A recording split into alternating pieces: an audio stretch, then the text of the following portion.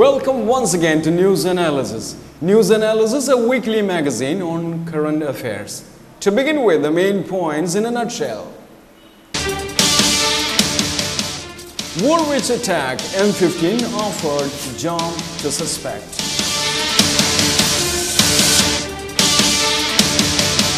Ruby Karima Mahroug lied in Berlusconi sex case.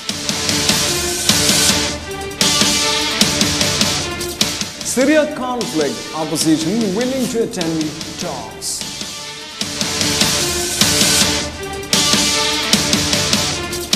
Afghan Taliban battle police in central Kabul.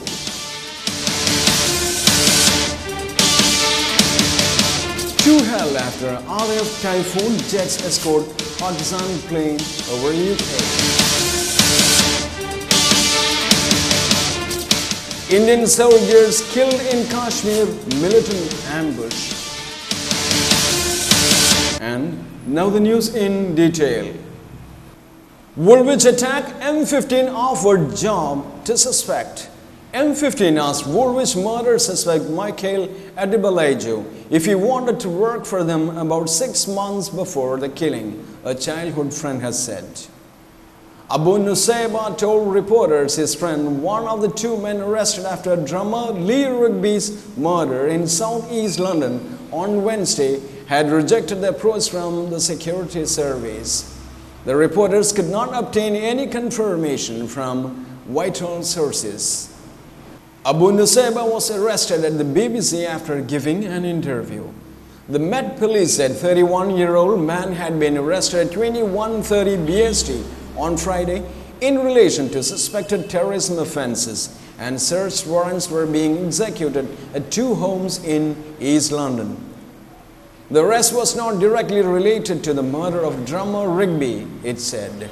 In his Newsnight interview, Abu Nusayba said he thought a change had taken place in his friend after his detention by security forces on a trip to Kenya last year. Abu Nusayba said Mr. Adibalejo suggested that he had been physically and sexually abused during the interrogation in a prison cell in the African country.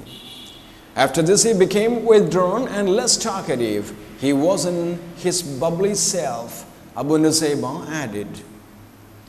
He said Mr. Adibalejo had told him that upon his return, he was followed up by M15 who were knocking on his door. He was basically being harassed, Abu Nusayba said. He added, his wording was, "They are bugging me. They won't leave me alone."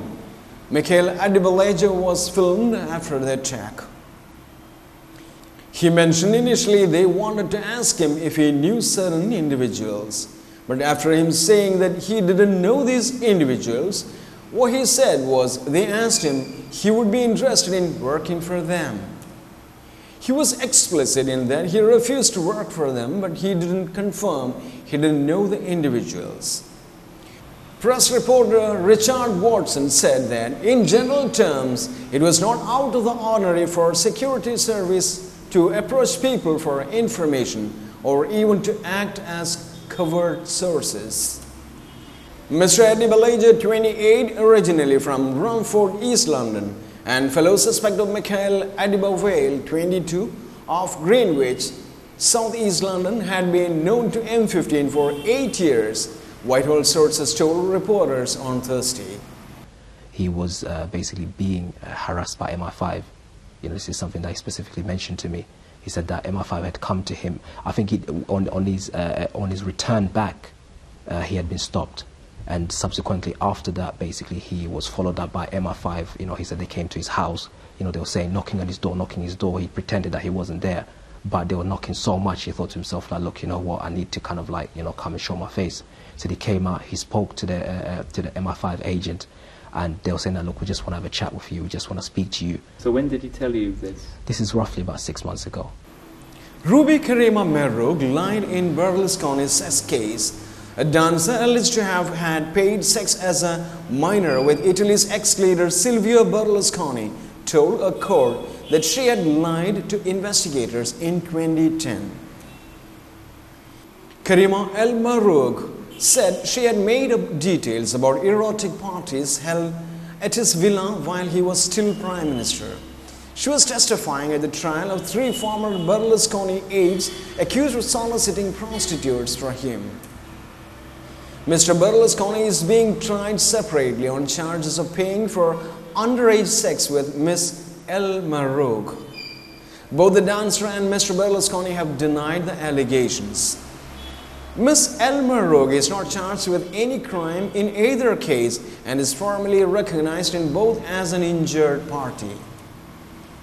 Talked nonsense. On Friday, she appeared as a witness at the trial of TV presenter Emilio Fade, celebrity agent Lily Mora, and Nicole Minetti, a local councillor and former showgirl. They accused of providing prostitutes for Berlusconi's so-called Bunga Bunga party evenings. Miss Mahroug, known as Ruby the Heart Stealer, told the court she had lied about receiving €187,000 from Berlusconi for attending several of his parties. She said she made up the sum to show off. The dancer also went back on testimony that young women had bathed naked at Mr. Berlusconi's residence, saying they had only stripped off to their lingerie and there had been no contact with ex-Prime Minister. "I'm sorry I talked nonsense when I spoke to prosecutors," said Miss Mahroug, who is thought to have been aged 17 when she went to the parties. "The majority of the things I said were not true." Prosecutors are expected to make their closing statements on 31st May. Syria conflict, opposition willing to attend talks. The main Syrian opposition coalition has said it's willing to attend an international peace conference expected to take place in Geneva next month.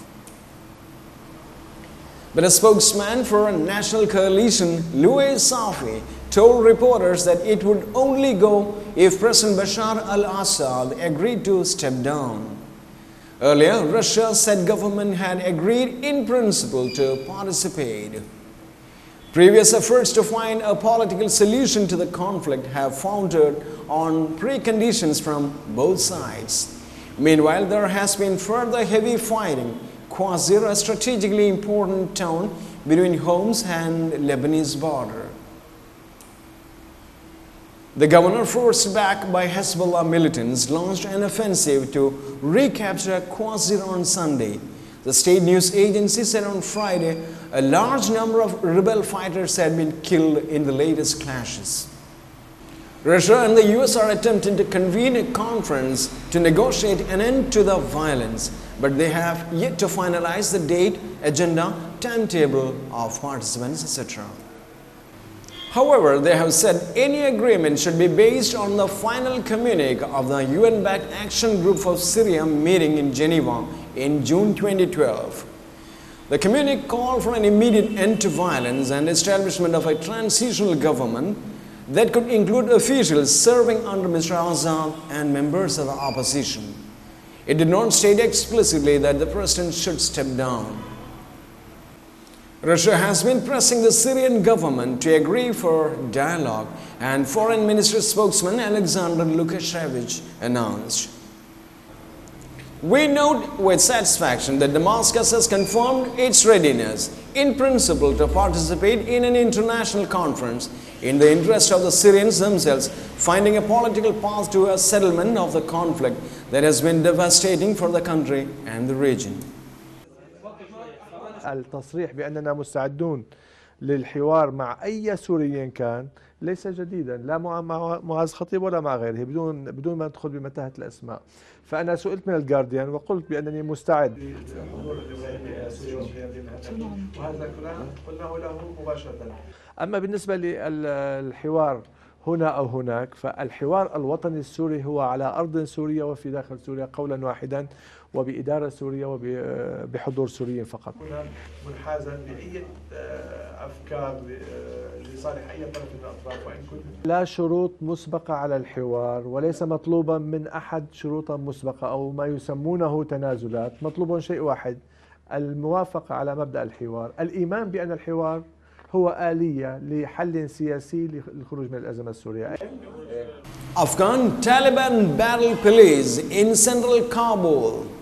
Afghan security forces have fought Taliban insurgents for hours in the center of Kabul after a major explosion shook the city. A Nepali guard and an off-duty policeman were killed along with a number of militants. The attack hit a guest house used by the International Organization for Migration, one of whose employees was badly injured. The Taliban told reporters it was targeting CIA trainers. The attack began about 16 hours local time, that means 11:30 GMT, with a car bombing, and it was late evening in Kabul. By the time, Interior Ministry spokesman Siddiq said the last of the assailants had been killed. The militants, who officials said numbered 5 or 6, had been holed up in the area, home to a number of buildings used by foreign workers. We are dealing with a well-coordinated attack, Kabul Police Chief Ayub Salangi told reporters as the attack unfolded. He said even police had been injured. A Taliban spokesman said the group had been targeted CIA trainers instructing Afghans at a National Directorate of Security, NDS intelligence agency. The IOM, which is affiliated to the UN, said 3 of its employees had been injured, one of them seriously burned by a grenade. An employee of the International Labour Organization was also wounded. It was not clear whether the guest house used by IOM employees was Taliban's main target.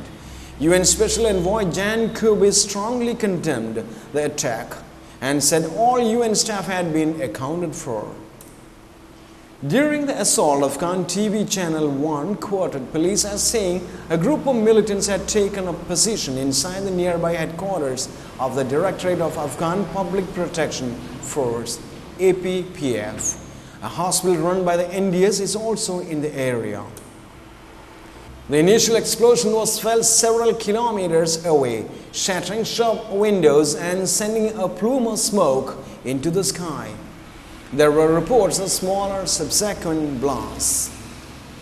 Graham Smith, who works for the think tank Crisis Group and lives in the New City neighborhood, about 1 kilometer away from the site of fighting, said he had heard a constant exchange of gunfire for several hours. It seems to have been contained, which shows how robust Afghan forces are in the capital, he said. In more rural parts of the country, this would have had a much bigger impact. The Taliban announced a spiral offensive in April, saying it would target foreign military bases and diplomatic areas. Last week, another Islamist militant group, Hezb-e-Islami, said it had carried out an attack on a military convoy in Kabul in which at least 15 people were killed and dozens injured. In the last major attack in Kabul, before that, a suicide bomber blew himself up near the Defense Ministry, killing 9 people. Most international troops are scheduled to leave Afghanistan by the end of 2014. Afghan forces are due to take responsibility for the security of the whole country in the next few months for the first time since 1992.